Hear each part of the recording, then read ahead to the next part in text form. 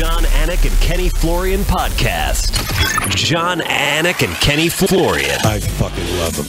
I can't get enough of them. Let's hear that Boston next. Big jab there from Duffy, and Frank Mir is hurt now. Down goes Duffy out cold. Frank Mir does it again. Rock'em sock'em robots here. Oh my goodness. Hyperbole. They're a couple of absolutely self-involved bullshit artists. Here are your hosts, John Anik and Kenny Florian. Well, if Justin Gaethje is not your favorite fighter, then he's certainly not on your list of like your least favorite fighters in the UFC. He's probably in your top 5. We're back on video today. It's episode 217 of the Anik and Florian podcast, September 16th. That's a Monday here in the States. It's 2019. Ken Flo, it's good to see you, man. I'm hoping the video doesn't mess with the audio because I'm a radio guy. Audio always comes first, but, you know, they want to see you. They haven't seen you in a while unless they're watching jiu-jitsu and battle bots, and many of our listeners, of course, are. Good morning, sir. Dude, always good to see you, but especially today. Your sweatshirt brings in a tear to my eye for 2 reasons. Number one, that's the sign that you see in Massachusetts. That's the street sign. That's the city. Entering title.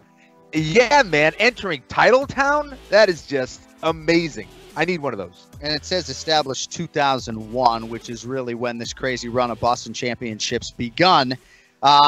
Little hiccup in the audio there, Ken Flo. Not a good sign, by the way. So I know it puts you in a bad mood when the audio goes out early. Not a fucking good sign right now. But I'm going to try to keep focus on the task at hand. We're going to recap this Gaethje show, and obviously some picks coming up on Yair Rodriguez, Jeremy Stevens. Joe Osborne from Oddshark is going to join us on the show. Ray Longo Minute here in about 8 minutes. Justin Gaethje, 3rd consecutive win by first-round knockout. Probably the most watchable fighter in MMA, I would think. He's got a lot of things going for him. Confidence, cardio, a chin, tremendous power, confidence. I could go on, Kenny, but another big win for Justin Gaethje, and he got it done early as many expected he would. Yeah, absolutely, and he got it done supposedly after dealing with an eye infection. You know, when he came out, I could tell. I thought something was wrong with his eyes, or I could look like he just wasn't all the way there. It didn't matter. Gaethje is an absolute savage. Did exactly what he needed to do against Donald Cerrone. I thought that, he showed a little bit more lateral movement. He wasn't as aggressive as he typically is, I think, and I thought he needed to do that against Donald Cerrone. But the pressure was still there. He was a little bit more cautious in his approach, and did a great job of getting inside on the pocket, grabbing that collar tie, landing those short shots, and rocking Donald Cerrone and taking him out. And referee Jaron Villel, a little late in my opinion. I know Donald Cerrone initially was complaining about the stoppage, but it definitely should have been stopped. It might have gone one punch too many, actually, in my opinion. When you get knocked out, when you get rocked, when you get buzzed, time doesn't really equate to what we normally see as time, right? I mean, it seems like everything just kind of goes in slow motion. And for Donald Cerrone, he was on all fours, was not moving at all, even when he was just dropped. And that was the second time he was dropped. Just vicious stuff there from Gaethje.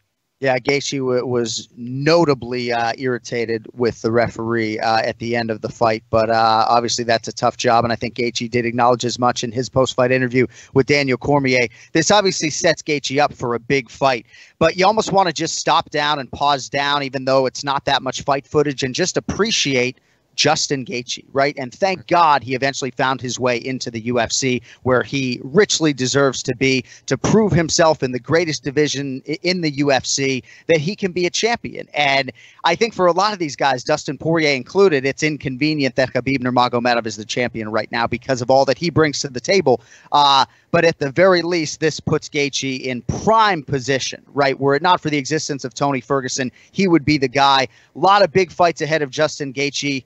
What whets your appetite in terms of Gaethje's next fight? Listen, I do think that Ferguson should get that next shot against Khabib Nurmagomedov. I know there's been talk about a potential fight with Conor McGregor. I think that's a fight that would be massive. I think Gaethje obviously wants that fight. If there's one guy,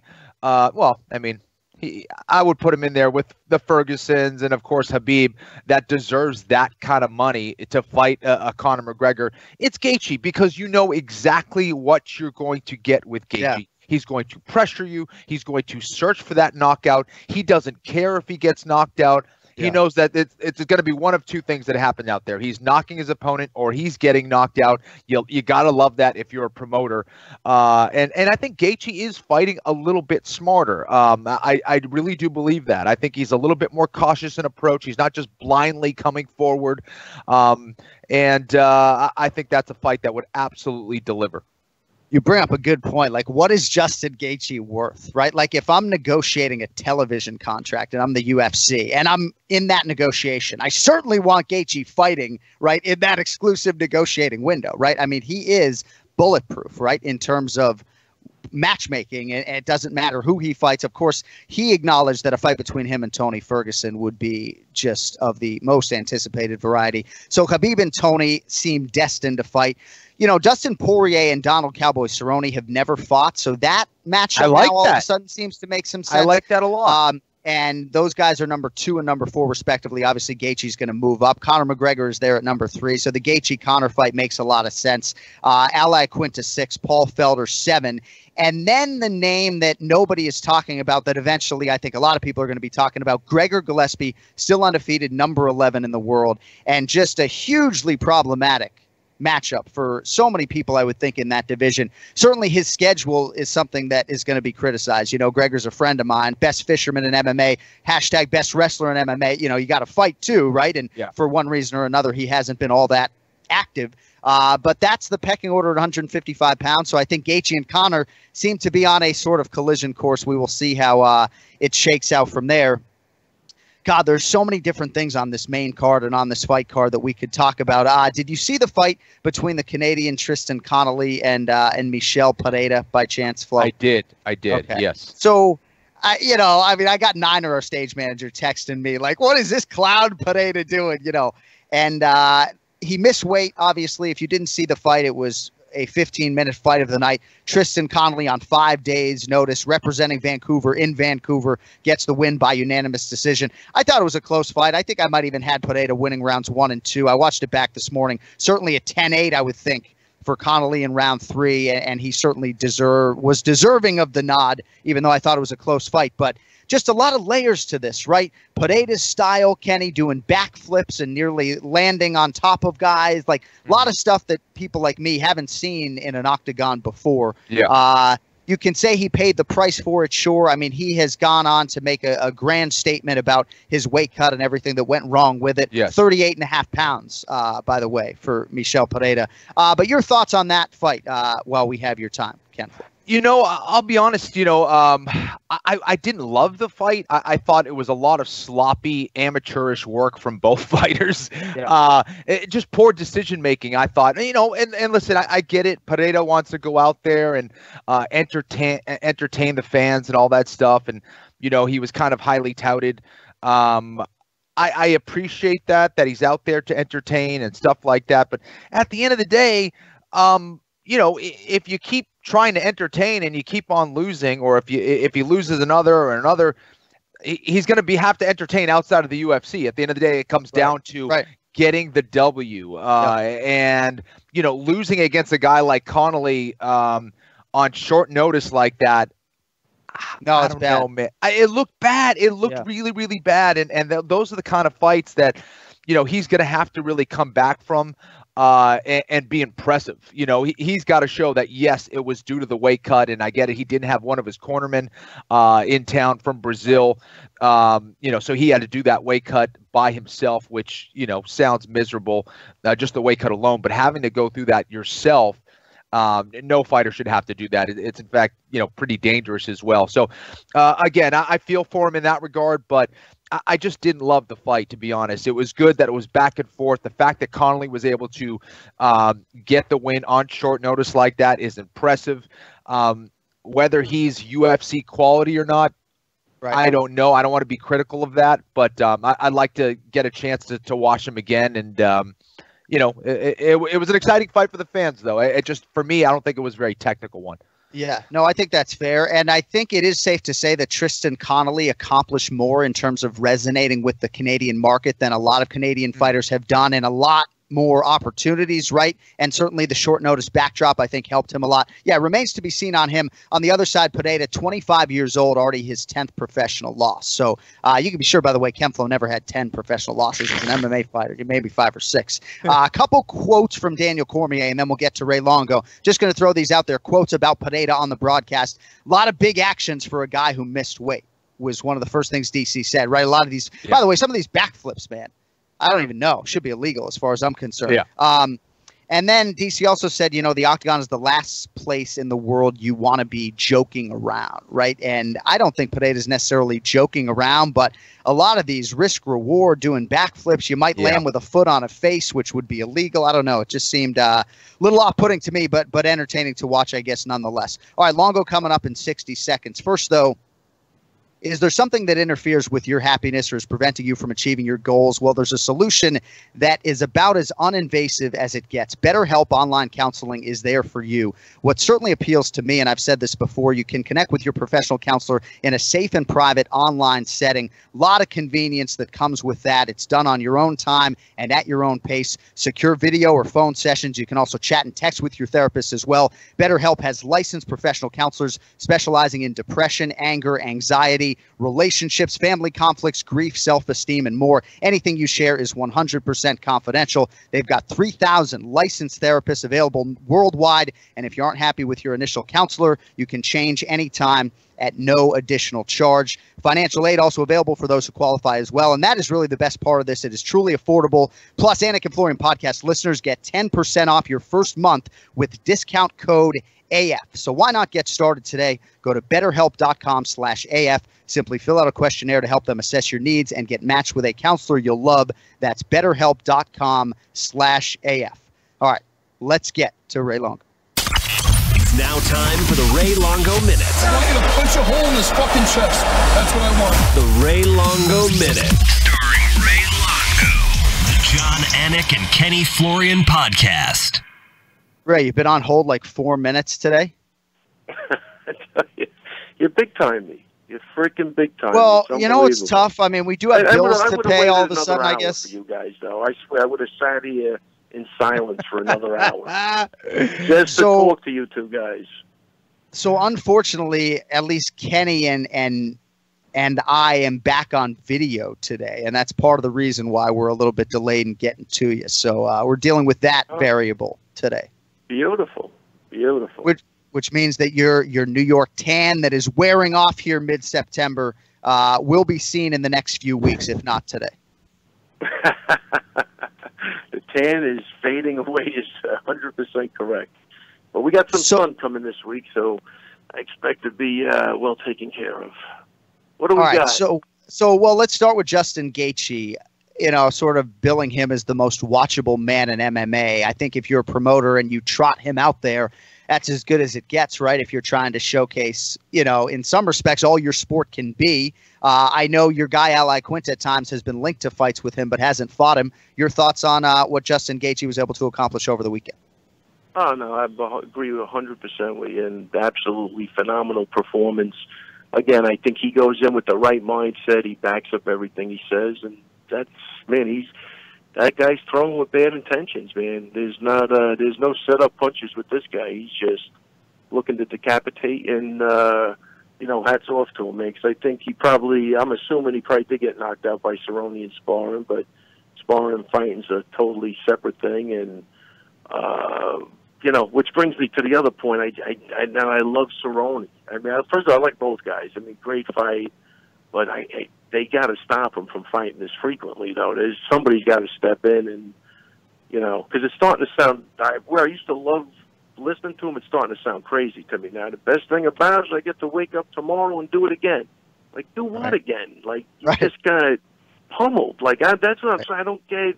Like, I get it. He loves fighting. He's an adrenaline junkie. I mean, I look at when they're doing like a special on him, like he's jumping off a building. He's a firefighter. I feel like, what a boring piece of shit I am. Holy God. I look at that and I'm like, I got to do something. I got to go skydiving or something. it's crazy. But I kind of worry for him at this point. I just think I like the fight, and there's no problem with that. But wait 4 or 5 months, not this every 5 weeks or 3 weeks, or at this point, because now the losses are backing up, and he's had some damage in the last 6 months, man. It's crazy. Ray, so do you feel like Donald Cerrone is kind of his skills are deteriorating now at this point in his career, and he says he still is going to chase that belt and that he will get the belt one day? Do you not see that happening? Well, I see. I'm going to say let me qualify my statement. Okay. I see his skills diminishing if he's going to fight every 3 weeks. I'm saying that's not a good. Right. That's not a good plan for him. I think with the proper rest, he's not in that category where he's totally diminished. I just don't think his body could recoup from these wars he's getting into in such a short period of time. Yeah. Like even after Al's fight, he was fantastic in Al's fight. But I was like, when he announced that fight a month later, I'm like, damn, that's like insulting. You know what I mean? Like right. Al's banged up from that fight. It was a 5-round, and this guy's jumping right back in there. But again, I'm saying that was a huge mistake, and I'm not taking anything away from the guys he fought, but it's too soon. You can't get the proper work in between when you're trying to heal up. And I think he's, I know where his head's at. We get that, and he's a fighter, which is awesome. But now I think he's got to worry, but he's got to just take some time. That's what I'm saying. So I don't think I can't really say, but I could say every 3 or 4 weeks, it's not a good routine for him, and it'll get worse and worse. Safe to say. And as unpredictable as MMA is, it's insulting to think you could beat Tony Ferguson at 155 pounds with next to no training camp. And that was obviously the quick turn. He fought Iaquinta in May, Ferguson in June, and now Gaethje in September. No, I think you hit on a lot of good themes, and especially if he's chasing the belt, as Donald Cerrone repeatedly says, that's sort of the last shoe to drop for him as far as his legacy goes. Then you got to hit the reset button right now. He's still going to probably get a fight with somebody in that top 10 and really, get yourself in a position to really maximize performance that night, because I think Cerrone's realistically got one more run to see if he can get back into that eliminator type spot that he was in just a couple days ago, Exactly, John. And if you're going to chase that belt, have a calculated plan on how you're going to do that. Of course. You know what I mean? Don't just, like you said, to think that you're jumping in with Fergie. It's admirable. He's a legitimate tough guy. That's all good. But, first he was just fighting for the love of fighting. Now he's chasing the belt. They're two different things. You know what I mean? So I think that's a great point, to think that you could jump in with no training camp for a guy like Tony Ferguson is crazy. So I think he needs to rethink some stuff. I definitely don't think he's done. I think, it's like his technique's slowing down, but who knows? His legs could have been injured. I don't think he was kicking as much. I don't know. Only he knows, and the people around him. But I'd like to see him take some time, and in that period of time, if he doesn't kill himself hang gliding, he'll be fine. Right. So, all right. So I know you're not trying to give Trevor Whitman any information, but we'll see if you can answer this question candidly for us. If you're preparing for Justin Gaethje, if you're preparing Al for Justin Gaethje, what are you telling him about those first few minutes, and what are you telling him as you get ready for a guy like that? I mean, obviously Gaethje can improve, as Kenny acknowledged off the top of the show, and he's developing and maybe moving better laterally or with his head or whatever. But for that type of wild man that moves forward and just chases the finish like no other, what's the message to Al before that fight? I'll tell you what, that's listen, Gaethje's a handful, but you got to have some really good head movement from him. He definitely can't stand right in front of him. Those beginning exchanges, even though Alvarez did, they went back and forth, and Alvarez eventually broke him down, but he had to absorb a shitload of punishment for that. So first thing when you're fighting Gaethje is you have to be able to absorb punishment, without a doubt, because it's eventually going to come, and if you can, then I think you have a good chance of winning. But I do think Whitman did do a great job on him, because he looked a little more calculated this fight. He was in and out, but when he decided to throw, he was throwing with bad intention. So he's ballsy. he's kind of telling you what he's going to do. You know, it's pretty similar to Khabib. You know what I mean? Yeah. That was the thing that confused me with Poirier. Like when he said, "I can't get the guy off me." Well, you got to know that nobody has though. Like that can't be a surprise. Like isn't that what you trained for? Like you know, that's why Khabib I think should be considered. You know, he's in that GOAT talk because he's going to tell you exactly what he's going to do, and there's not a fucking thing you could do about it at this point. Right. At least for the first 2 rounds. I mean, you know what's coming, but nobody's been able to stop it. And somebody will, you know, as time goes on. But that's what I think makes him really good. You know, as I was talking to somebody about even when Al fought him, it didn't matter who Khabib fights. He does the same shit every fight. You just can't do anything about it. You know, Alvin, we would have game planned differently because he could change it up. But Khabib, you know what's coming, man. And I think that's the same with Gaethje. He's bringing it. This was a little more cerebral, I thought. Like, again, I think Trevor did a great job. I think, obviously, he knows Cerrone really well. And, you know, I think Gaethje kind of did to him what I thought Al was going to do to him. And that was it. I thought it was a great fight. He's, you know, he's a tough out for anybody, and he deserves everything he gets because he fights anybody, any place, and he always puts it on the line. So, big fan of the guys. He's awesome.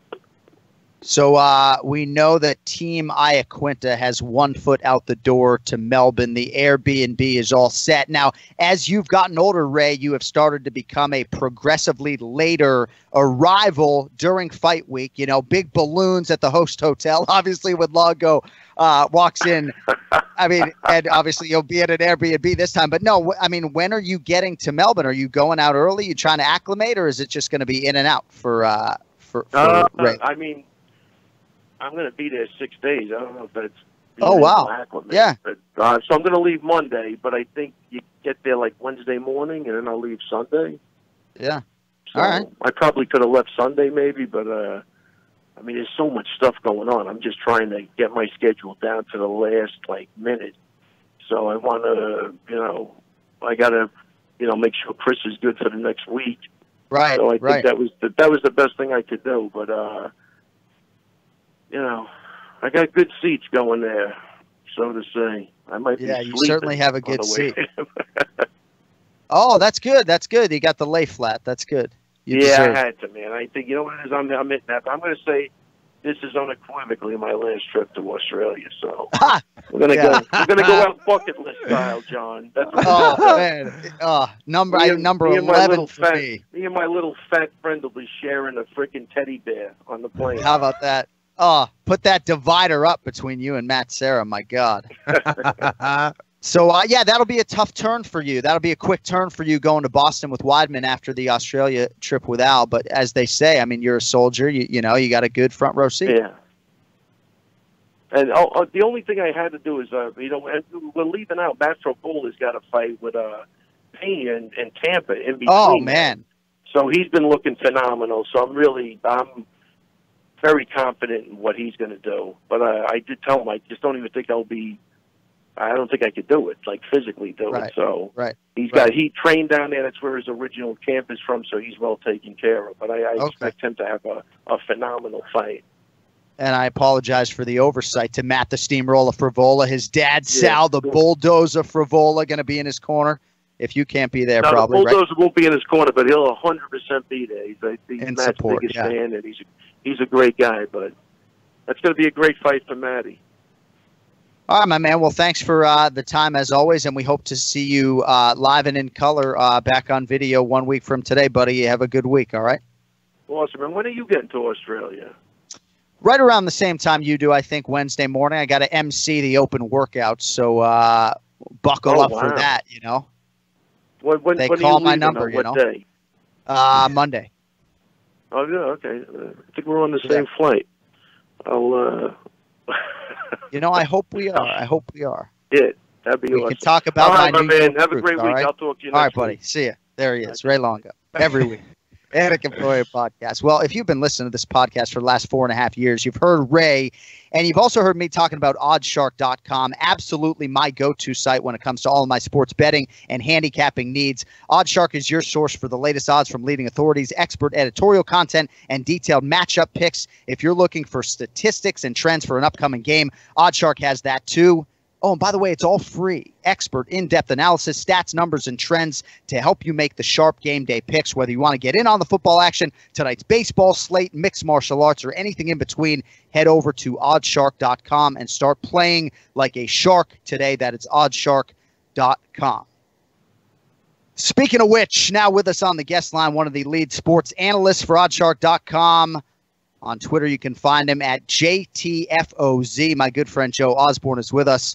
Joseph, good Monday to you. How's it going, buddy? John, I am good. How are you, my man?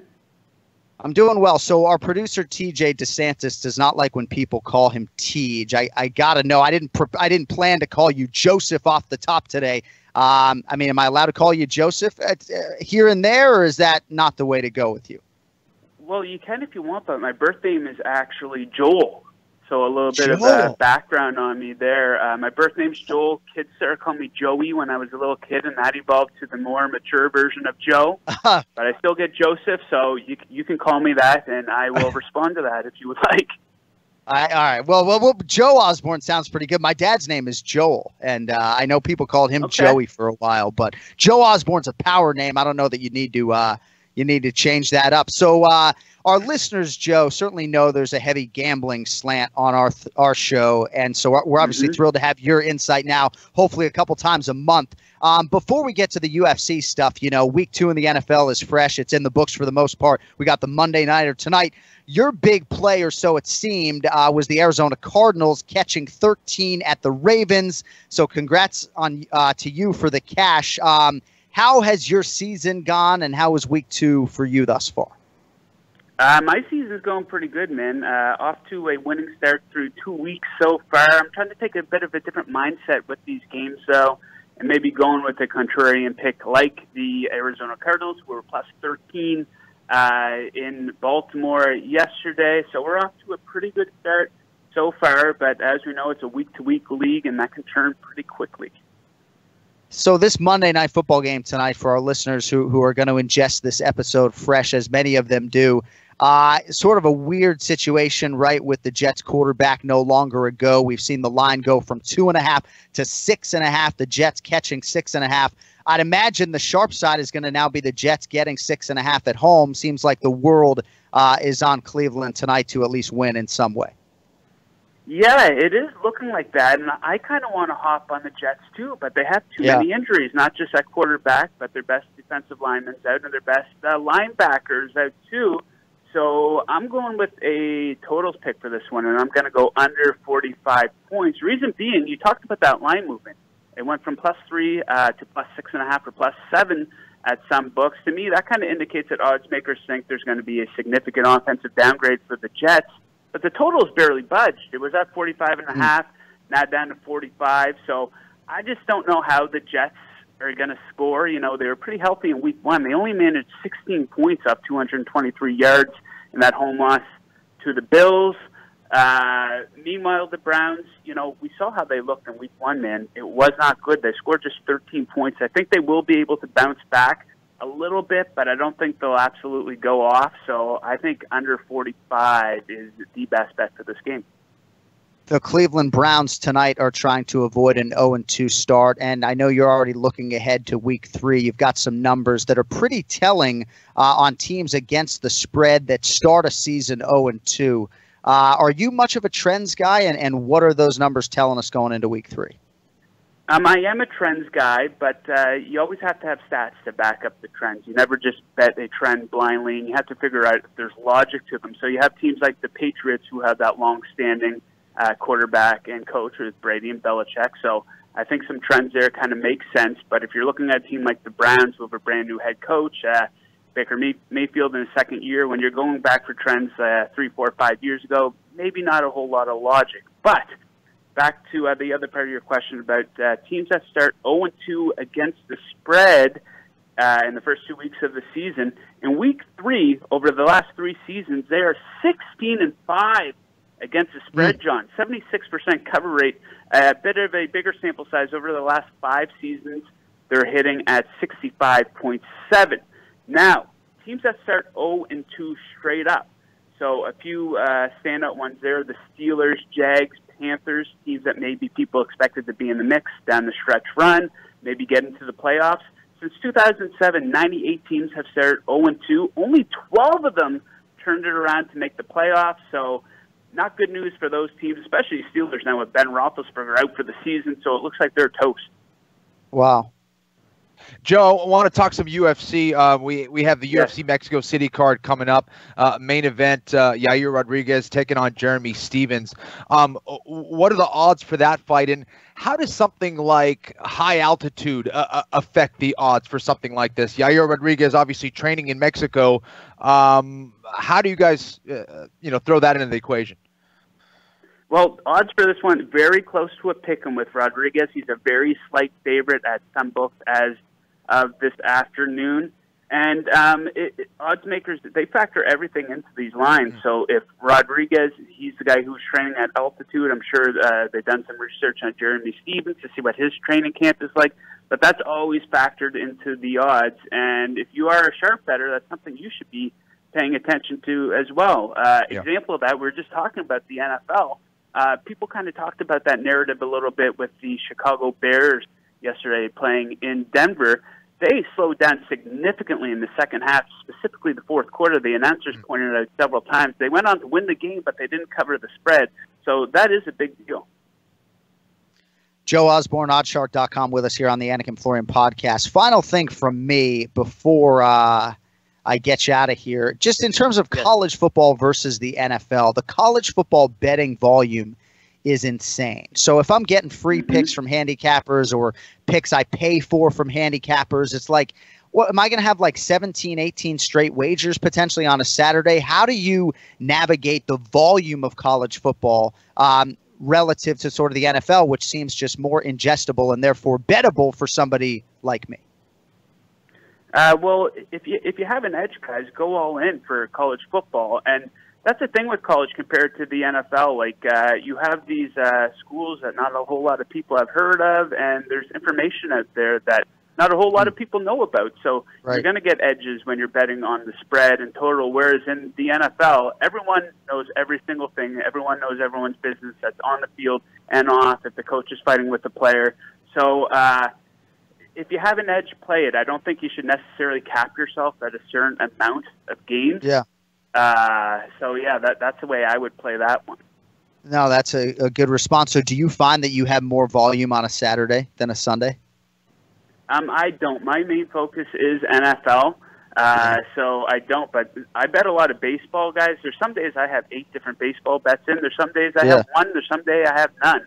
So it all depends on, if I like the lines and if I think I have an edge.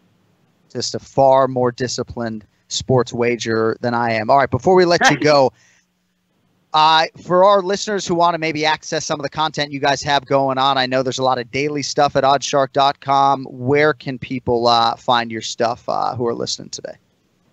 Oddshark.com, guys. We are all over everything, every sport. It is our goal to be the odds leader. Big focus, obviously, on college football and NFL. We're covering all the big games. For MMA fans, we're covering all the big fights. We're doing picks for all the pay-per-views. We have lines right up until when the guys fight for big fights and small for a number of different organizations, including the card this weekend for the UFC. Find that at oddshark.com. Find me at JTFOZ. Covering NFL, I'll be all over the Major League Baseball playoffs. I'll be all over the NBA once that gets going, a little bit of college basketball. So we are your number one source for betting odds. Joe Osborne. Don't call him Joseph. Don't call him Joel. I'm a Boston guy, so I might have to start calling you fucking Joey, kid, if you get on a tear. Joe Osborne, sports analyst, oddshark.com. Appreciate the time, my man. And we will talk to you in 2 weeks right before the big one, UFC 243, first weekend in October, buddy. Thanks for the time. We'll talk to you soon. Thank you, guys. Good luck. All right, there he is, Joe Osborne. Ken Flo, a couple things on the Vancouver show before we spin this thing forward to Mexico City. What am I watching with Todd Duffy and Jeff Hughes, Kenny? Can you tell me what's going on? I mean, I'm picturing these gamblers sitting home if you had, like, Todd Duffy by knockout on a prop bet or something. it feels like you're walking to the fucking window to cash the ticket. Next thing you know, the guy's out of the fight. I'm not a fighter, right? And DC on the broadcast was like, hey, man, I'm not going to judge how much pain a guy is in or what Todd Duffy was dealing with. But if you want to get out of the fight, right, that's the way you do it, right, is you tell the referee and the doctor that you can't see and that you have double vision, and you move on. I feel bad for Todd and Jeff, of course, Jeff Hughes on the other side. Talk to me, Ken Flo. Talk to me, buddy. This was tough to watch, man. First of all, I was excited for Todd Duffy, who was away from the octagon for a little while. He really has kind of had a roller coaster ride in his UFC career with injuries and all the things that he's had to deal with. And seeing him back, it was just good to see him in there. He's a good guy. And then just seemed to kind of dead set on basically approaching this fight in the most difficult manner possible, just throwing down, just throwing wide, loopy punches, and he's standing right in front of his opponent. Why not stand back a little bit, gauge the distance? It seemed like he was way too emotional, way too excited out there, and that's kind of the problem when you are away from the octagon for that long. You know, you're not used to competing, and it's not like he has 30 fights under his belt either, right? But at the same time, I felt like it should have been a smarter approach during the fight. Okay, let's talk about the actual eye poke. Now, the eye poke didn't look like it was that bad, and it's hard to tell. I can't feel that kind of pressure. It seemed like it was a thumb, and it's a big thumb. These are heavyweights going at it, of course, but it didn't seem like it was a punch with the thumb that went into the eye. Then kind of we could say, hey, listen, he probably was seeing double out there. That kind of makes sense. It looked like it kind of just slowly rubbed against the eye. He was up against the cage. He was breathing very heavy. And he said the one thing you never say to a doctor if you want to continue fighting. And he said it right to the referee. And I turned to the guys that I was watching it with, and I said, that's not a good sign. This is going to be stopped. If he tells this to the doctor, this fight's going to be over. And sure enough, first thing that, the doctor was actually giving him an out. He actually asked the right question where he wouldn't almost get that question. He was setting him up for success, and Duffy just said, I'm seeing double, I can't see, or I'm seeing 2 people or 3 people out there, whatever it was. Doctor immediately said, fight's over. So just tough to watch, man. Tough to watch, and for a few different reasons. So Todd Duffy kept saying, I just need some time. And who's to say if more time would have helped the situation? But as they properly corrected on the broadcast, you don't get 5 minutes, Ken Flo, right, for an eye poke. This isn't a groin strike, right? So there's some referee discretion and other things that come into this. So, well, disappointing nonetheless for Todd Duffy and Jeff Hughes. And I know crowd doesn't like it if they got issues with the doctor, the referee. It really had nothing to do with them. Todd couldn't see and therefore couldn't fight. And we'll see if they run that one back. Anything else for you on the main card? Glover Teixeira, the body of work just continues to be strong for this guy. He emerges by split decision over Nikita Krylov. Uriah Hall by split decision over Antonio Carlos Jr. Big win for Uriah Hall over Shoeface there. Misha Serkunov with the Peruvian necktie on Jimmy Crute. I mean, these Serkunov fights don't last very long, Kenny. Anything to wet your beak on there on the main card, kid? Dude, predicting a Serkunov fight is probably one of the more difficult things to do out there. It was good to see him get a submission win there over a very tough Jimmy Crute. For me, I think Glover Teixeira, the fact that this guy is late in his career, getting a win over a tough and young Russian fighter, I thought was good to see. I don't know how much longer he should be fighting, though. I feel like if this was 3 years ago, 4 years ago, Glover Teixeira would have had him out of there in the first round. He was making some decisions, and I couldn't tell if it was maybe his body not moving the way he wanted or lack of technical knowledge, but I don't know, he making some poor decisions and some poor positional moves there on the ground where I thought he would have a huge advantage over Krylov. But either way, he gets the win. Glover Teixeira, one of the nicest guys out there. He's been fighting forever. And just good to see him get a win over a young fighter, man. It's impressive.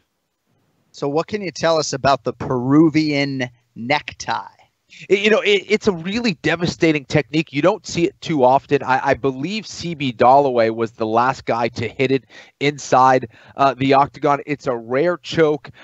You throw the leg over the head, and it's almost like you're pulling upwards across the trachea, and the leg, your top leg, is pressing down on the back of the head. So if there's one thing that actually feels like a guillotine, an actual guillotine that will chop your head off, it's the Peruvian necktie. If it's hit properly, it's a devastating choke, and it can be quite painful as well. You want some trivia on the Peruvian necktie real quick? Yeah, what do you got? What do you got? Do you know who it's named after or who coined the name? No. It's a Peruvian. Ken Flo's got a fucking citizenship in Peru. Does he I know. I didn't know that. Who coined this? Tony D'Souza. There you go. It makes sense. I knew that. I just forgot. That's right. Tony D'Souza used to train with BJ Penn. He's a Brazilian Jiu-Jitsu black belt. He has a Jiu-Jitsu academy in Peru, in Cusco, I believe, where Machu Picchu is, or close by. And one of the true OGs in the sport, man. And he had a nasty guillotine.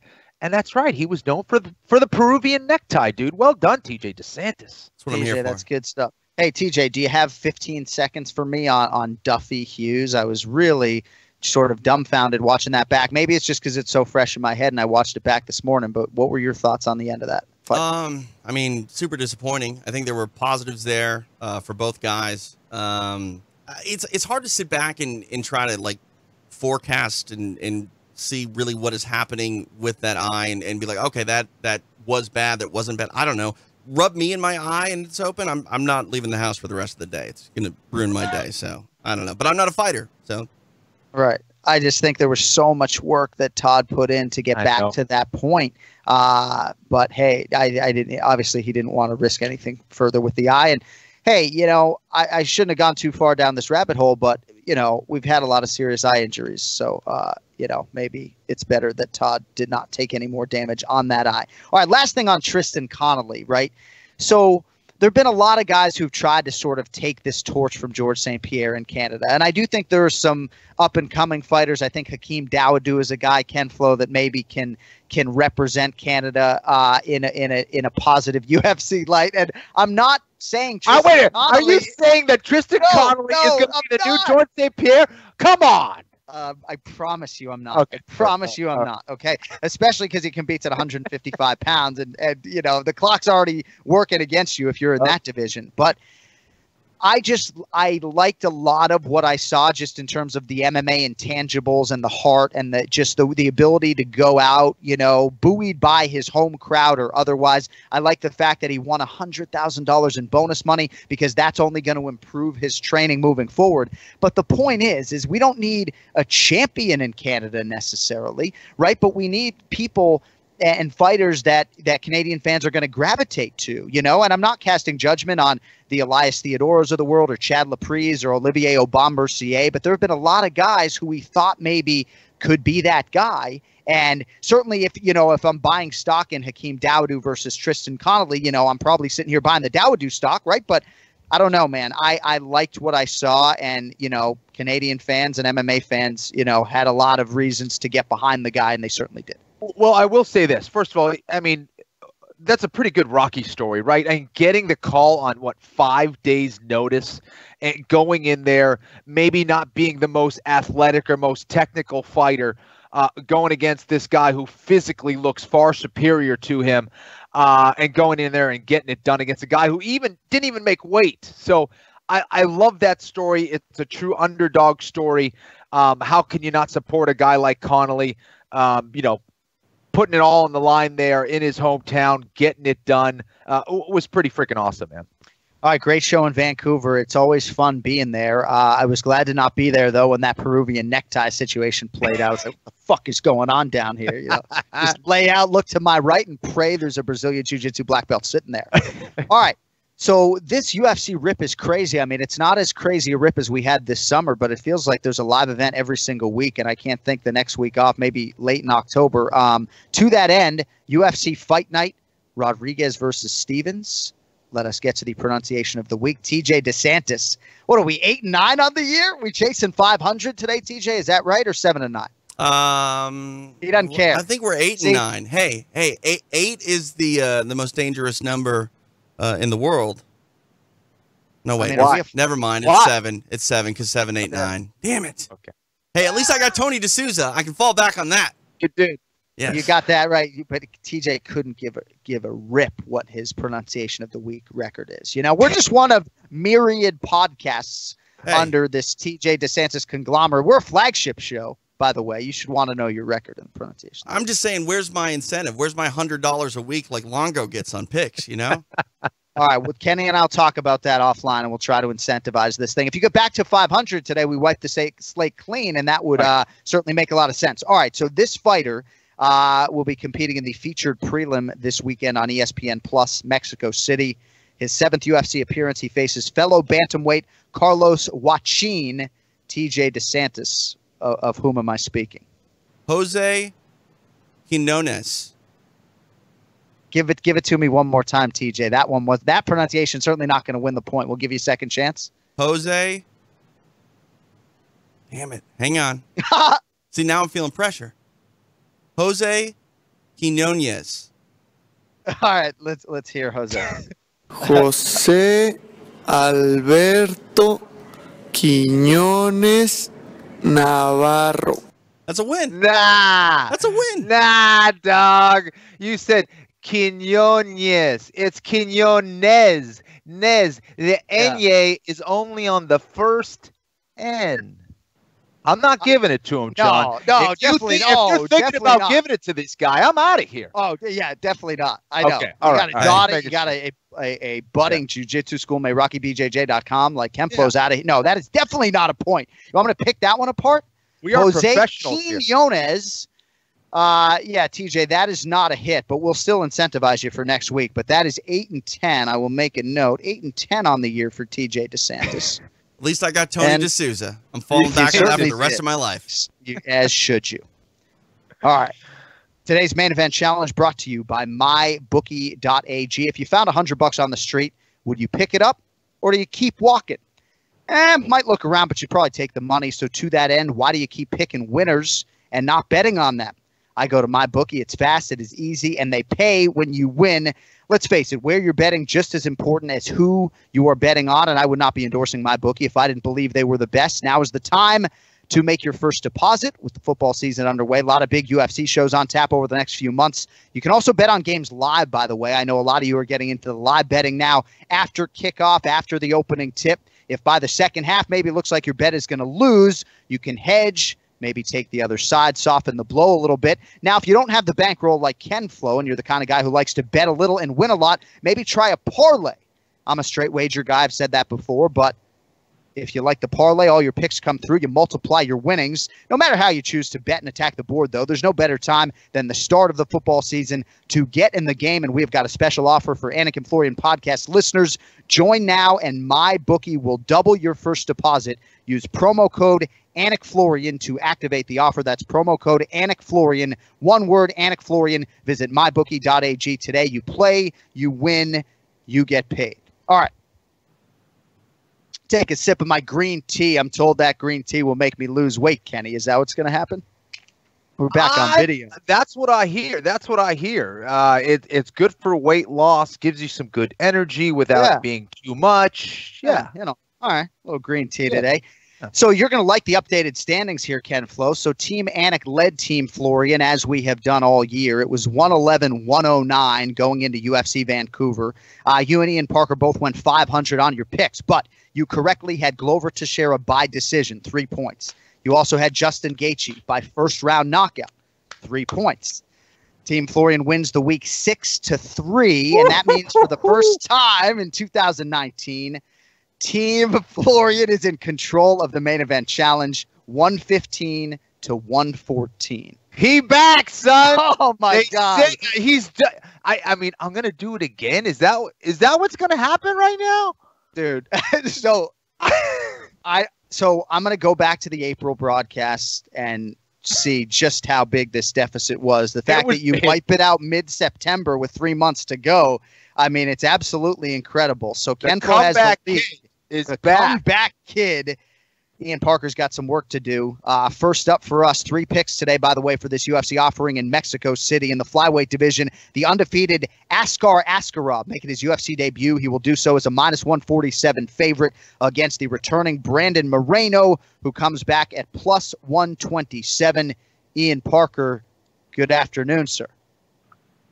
First off, I just want to throw something out there. Kenny, well done this past weekend. For those of you that don't pay attention to the picks, Kenny beat me based on the method of victories on both the co-main and main event. Am I correct, John? So you're going to question the main event challenge format. You already asked to back up your time slot today, and the answer to that was no. I'm not questioning. I just want to make sure that I was correct, because I think we picked everything the same for the most part, minus the methods of victory, correct? Yes, that is accurate. I believe there might have been one fight that he had, but no, for the most part, that's all it was. He got an extra 2 points in both of those situations. But you got a point. You know, it is what it is. I mean, hey, I'm on team. Right? I'm the captain of your team. If it comes down to the method of victories, Kenny just he got me on that Glover one and got me by 1 round on the Gaethje fight. But it doesn't matter. Kenny's going down this week. I'm bouncing back. Fuck it. And I'm on your team, buddy. I'm on your team. Let's just make it totally feels like it. Team, Let's do it. Team South Florida, Team Boca Raton, Team Parkland. All right. So what do you make of Askar Askarov here making the UFC debut, getting the love from Las Vegas here against the old friend Brandon Moreno? Ian, which way are you going? You know what? I find this matchup, I always find it very interesting when you get these guys to make their debut that have the undefeated records, and they come in against guys like Brandon Moreno. And I don't know if Moreno is getting the respect he should deserve. And if they're basing this off of records in a very unpopular flyweight division, and that's the only reason why I see it. You know, I don't think there's any shame in Moreno losing to guys like Sergio Pettis, you know, losing to guys who were at once at the top of the division when Moreno was not even expected to have the success he did. Everyone seems to forget Moreno was a huge underdog against Luis Smoka, and he won that fight and finished it. And I think this fight actually kind of plays into his favor a little bit. You know, his opponent here, who's got, what is he, a favorite at -147, I checked this morning, 10-0. Every fight hasn't gone past the second round -1 fight, and he's won by submission. But Moreno's really fast. He's got good hands, and he's a good submission guy himself. You know, I don't love this, this division in general. Sometimes it's really hard to pick, but if, Moreno's going to kind of have a home field advantage situation here, I'm going to go with the underdog to lead off these picks, and I'm going Brandon Moreno. All right, Brandon Moreno, the pick to click for Ian Parker. Ken Flo Askarov, 10-0, all finishes. Moreno on the other side, 15-5 overall. He was part of that flyweight purge in 2018. He had lost 2 fights in a row. Got a main event, if you recall, against Sergio Pettis in the UFC. Goes back to LFA, wins a belt June 7th. Now he will try to hand Askarov his first pro loss. What do you think about this one at flyweight, kid? I think Ian is pretty accurate here. Listen, Brandon Moreno is one of those guys who, if you meet, you're going to love the kid. Just very genuine, hard worker, tough as nails. Wouldn't expect it because the guy is so nice. He looks like he's 13 years old. And I tell you what, this guy Askarov, he's got a lot of wins on the ground. I think Moreno's pretty sharp on the ground as well. And it's always hard to tell how good a guy is unless he's fought in the UFC a couple times, right? So for Askarov, yes, he's undefeated. Yes, he's from Russia, and he's probably tough, and no doubt about that.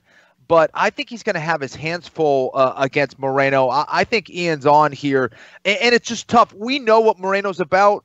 Yes, he's had some losses in the UFC. It's all been against high-level guys. Askarov, I think the UFC is going to be the true proving ground here. I'm going to go with Moreno for the win as well. All right, couple picks there on the underdog, about +130, Brandon Moreno. Co-main event, women's strawweight division. Alexa Grasso, -125, the favorite against the former champ, Carla Esparza, who is +105. Grasso, I checked today, still just 26 years old. Thought she looked great, by the way, against Karolina Kowalkiewicz. That was in June. Esparza also comes off a win here over Vina Janjidoba. That was back in April. We will also need the round and the method of victory here, Ian Parker, your favorite part of the main event challenge. Who do you like in the co-main? We should call it the Kenny Florian decision challenge. I You know, you gave it to me. I had to dunk it right there. I know. I'm talking the most shit I've ever talked, and I blew the fucking lead. Listen to me over here. All right, so this is an interesting fight. I think this is kind of the perfect test for where Alexa Grasso is in her career. Only reason why I say that is because when you get to this part of the division, you got to be prepared for everything. And outside of Tatiana Suarez, Carla Esparza might be the next, well, kind of hard to say, but true wrestler in the division who's fought everyone there is to fight. You know, and like you said, against Karolina Kowalkiewicz, Alexa Grasso looked at her absolute best. I think if she keeps this fight standing, which I think her takedown defense has definitely improved, her cardio is leaps and bounds improved, and her striking, she might be one of the better actual technical strikers in the division. You know, I just think that Carla at this point, she's shown better hands, but I don't think it's to the point where she's getting to the top 5 ever again. I think her wrestling's still too predictable. I think at this point in the division, unless she's able to use her combinations to get the fight to the ground, you know, mix it up to shoot in, I think Alexa Grasso, you know, as young as she is, she's still pretty seasoned. I'm going Alexa Grasso by Kenny Florian decision. Grasso by decision. And we do have to tweak the way we score decisions, but not in 2019. We don't. In 2020, we'll do just that. All right, Alexa Grasso by decision for Ian Parker. Wait, John, Kenny, let me ask you a question. If Todd Duffy quits due to a not real eye poke, and Kenny chooses Todd Duffy, should I get the win for Jeff Hughes? You know, I'm so glad that you brought that up because I feel like people are going to be banging on me for being too harsh on Todd Duffy, right, as a non-fighter. At least Ian Parker's 1-0. Pick different, and his guy quit. Right. But it was a draw. I mean, no, it's a no contest. Of course it is. Yeah. And Ken Flo's guy was trending towards the knockout anyway. All right. So Alexa Grasso by decision. Kenny, I like this fight. I think you're going to get the very best versions of both of these fighters. Grasso is obviously much improved. Esparza has learned a lot over her UFC career. I think she'll present her best version to date. I like that they're being given the showcase in Mexico City. It's all in front of Alexa Grasso. What do you think? Does she take care of business here against the former champ? And I tell you what, I do like this fight. I also think it's an extremely difficult one to pick. I think Esparza, the way that she matches up against Grasso, she can pose a lot of problems against Alexa Grasso. And I think Grasso has struggled a little bit with her takedown defense. I do think she's way more confident this time around. I think she's a much sharper striker than Carla Esparza. She's going to have to be sharp with her takedown, especially up against the cage where she kind of struggled before. But I think Suarez is a much better wrestler, I think, than Esparza. So Esparza tends to get off to a slow start as well. Now, that's something you can't do, especially in Mexico City, where I think she's going to slow down. I think Grasso will get stronger as the fight goes on. Carla Esparza, I think, will slow down. So Esparza needs to get off to a strong start. I haven't really seen that from her. I like Alexa Grasso by decision as well. I know, Ian Parker. But I just don't think she has the knockout capability of really finishing the fight. Enough. I don't know if she has enough power. I think she has the speed for sure, but I don't know if she has the power. Esparza is pretty dang tough, but I'll go with Grasso by decision. All right, a lot of agreement thus far. Doesn't always make for great radio, but I like that you guys are being honest. Main event, we will have Ken Flo lead the main event today. High stakes in the UFC featherweight division. Yair Rodriguez holding as the ever so slight -115 favorite.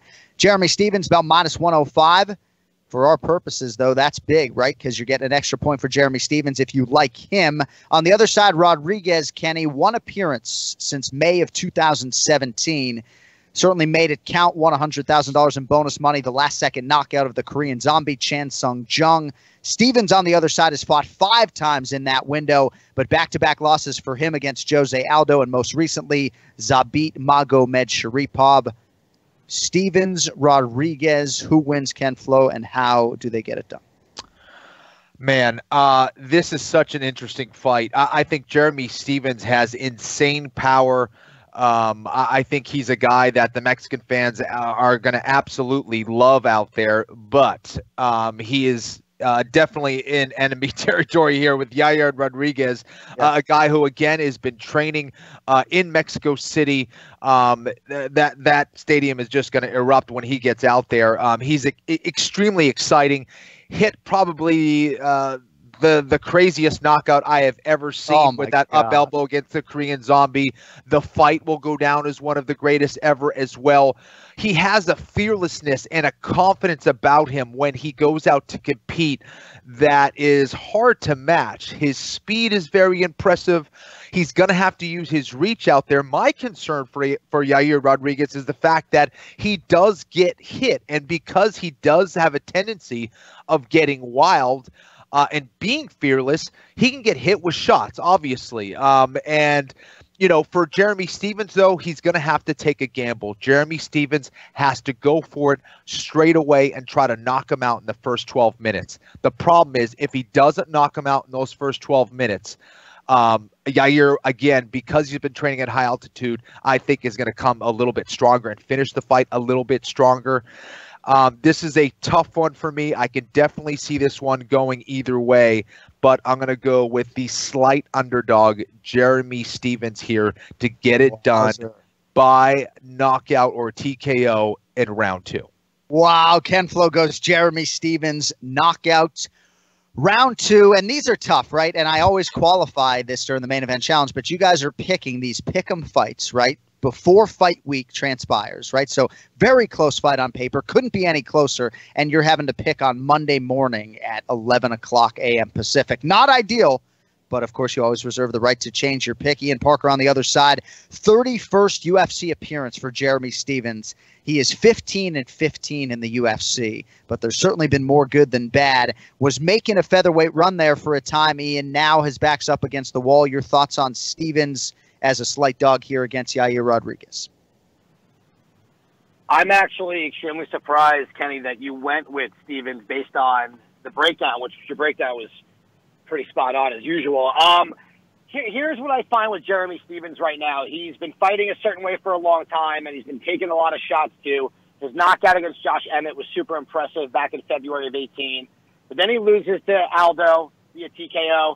And then he loses to Zabit in a very one-sided unanimous decision. And, you know, a lot of people compare the striking, the flashiness of Zabit and Yair Rodriguez. And based on, you know, Jeremy Stephens' cardio also, we haven't really seen that tested past the third round in, I don't know, a very long time. But there are times where you've seen him in that third round. If he doesn't land a crazy shot, he's usually not winning that third round. You know, but, you know, Yair is not really going to provide a threat with the takedowns.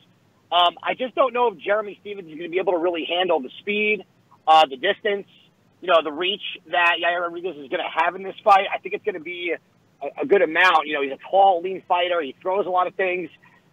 I'm glad you didn't pick decision. At least that's good. That would have been wild. Because if you would have won that one by decision, I would have been floored by that. I was going to go opposite of whatever you picked anyway, just to try to get back in since we both picked the same. But I really thought you were going to go Yair Rodriguez. I'm going to go home field advantage. I know Stephens has the experience. He's fought very high level of competition. I just think the speed factor, I think training in, you know, New Mexico City with that, you know, with that elevation is going to be really challenging for Stephens. I know he's been there for a little bit, but that doesn't compare to being there full time.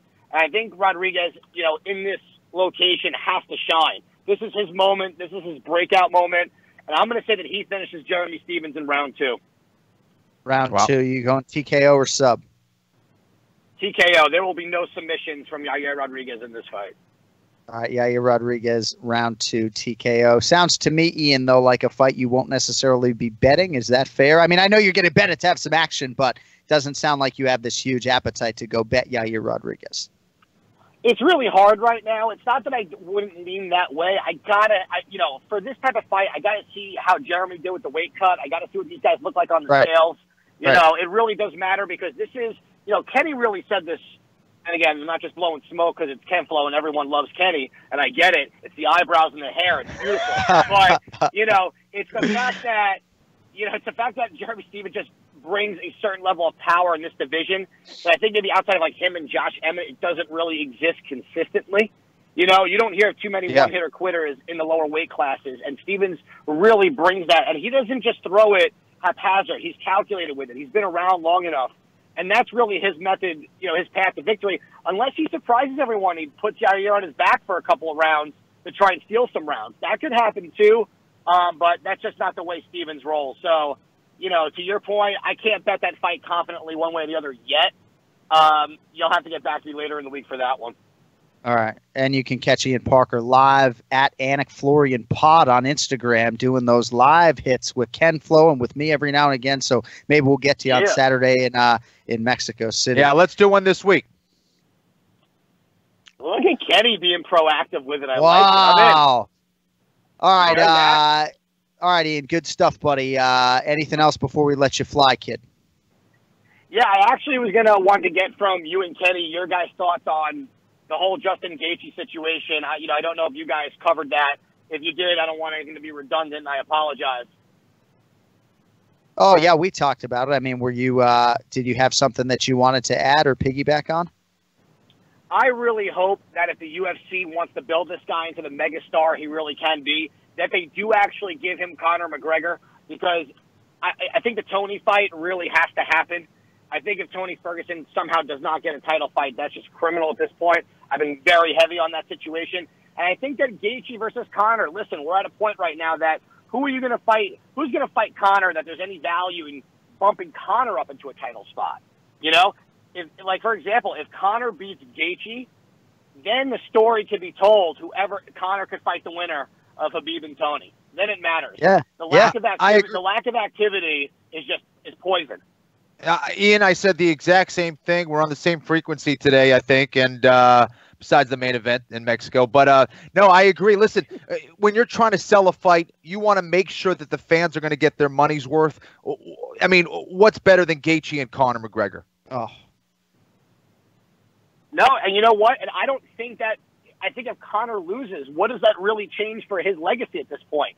He's coming off a loss anyway. I think Conor has done everything he possibly could do for the sport, and if he gets knocked out by Gaethje, so is almost everyone else, right? Yep. If you handle it with class and respect like Cowboy, you could still fight big money fights because of who you are. And what you did was, this is like a WWE move. You're putting a guy over. You're kind of throwing Gaethje into stardom now, into mainstream. A lot of casual MMA fans may not know who he is, which is a crime. This is a guy that goes in there in a division, probably the hardest division in the history of the sport, and he's knocking guys out like it's no problem. And this fight, and Kenny, I want to hear your opinion on this, but Kenny, was this not his most impressive win, just based on how patient he was, how technical his striking was? I mean, he didn't do his usual brawl. He looked really solid in there. Yes. First of all, he didn't take a lot of damage, which is unusual for a Gaethje fight, right? This has been a trend now where he's winning these fights by brutal knockouts and not taking a lot of damage. And number two, either way, you set up an amazing fight against Khabib Nurmagomedov should he win the belt, or with Tony Ferguson, right, for the championship at 155 pounds between the winner of Gaethje and Conor. So, I mean, I think it's a win-win. I think that's the direction the UFC should go to. And I don't know. We'll see what happens, man. The question is, will Conor take that fight? Will Conor man up exactly. And do it? Therein lies the rub. That's it. It's all right there. It's promotionally, you can be sure they will try to make that fight. I mean, it aligns perfectly, Yeah, well, sometimes it just feels like, and coming from a managing background, sometimes they try to protect certain guys with certain things. If you look at career paths, I mean, you go back and look at Conor's career path. I don't think until he fought Chad Mendes, he fought a really strong wrestler. And Chad Mendes took that fight on short notice. If you go back and watch that fight, Mendes was dominating him until he gassed out. This is a guy in Gaethje who we haven't even seen wrestle, and he can absolutely wrestle. It's just we know that he's going to go in there. He's going to try and take Conor's head off. I get chills even thinking about it. I really hope they do it. I hope it's the co-main event, the Khabib versus Tony, and blow the roof off the place. Oh, I mean, we can only pray. All right, buddy. That'll be it from you for today. Just kidding, buddy. Great stuff as always. No, do you have a kid in the car? Do you have a kid in the car doing those picks today? I do. My son's handing me notes because he was very upset that Todd Duffy quit when he was getting tired and getting back in the win column. That's good.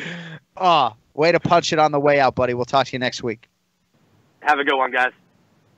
All right, we got to get on out of here. May Rocky BJJ must be beckoning at some point today. I mean, how do you not hit those gray mats like 6 out of 7 days a week? I'm on my way there right now. I left there about midnight with Ryan Hall. Been training like an animal. I can tell, dude. Lean and mean. All right, we will talk to you all in a week's time. We'll see who emerges in that killer main event.